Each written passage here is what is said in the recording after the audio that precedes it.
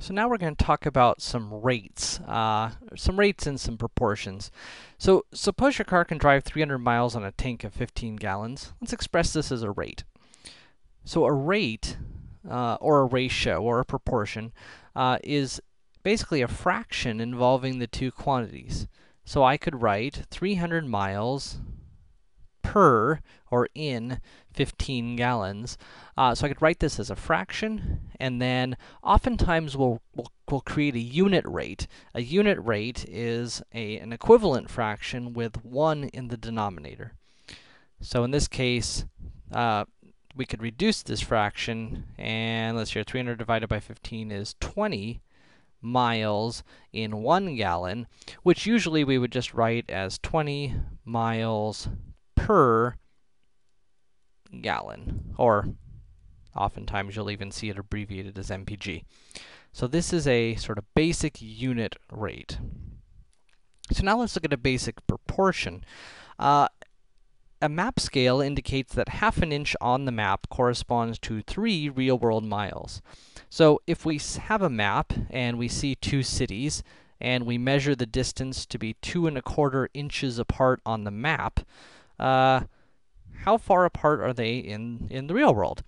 And so this goes back to sort of equivalent fractions. So this is going to say, we could say 1/2 inch on the map is equivalent to 3 real miles.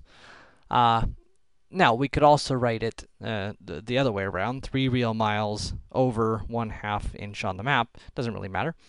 And this is equivalent to the same rate, or the same ratio, for the second quantity. So in our second quantity, we have 2¼ inches on the map, and some unknown quantity of miles.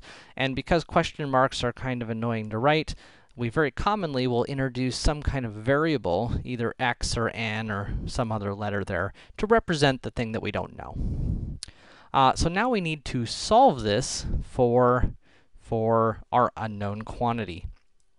So we could do that by multiplying both sides by x. And when we do that, remember x is equivalent to x over 1, then the x on the right will reduce, and we'll end up with x times 1/2 over 3 equals 2¼ Now, this mixed number is just going to be difficult, so let's go ahead and convert that into a improper fraction there. And now, we could either go ahead and divide 1/2 by 3, or I'm going to go ahead and multiply both sides of my equation by 3 over 1. That way, I can just get my 3 to reduce. And so now I've got x times 1/2 is equal to, what is that, 27 over 4.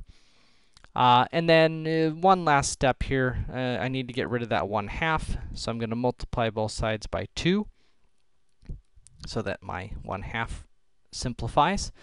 So on the left, I've got x. On the right, I've got, let's see here. I guess this simplifies, doesn't it? Yeah, so I got 27 over 2, or in other words, 13½. And remember, x was representing real-world miles. And so this proportion equation, showing that these two rates are equivalent, allows me to figure out how far these cities are apart in the real world.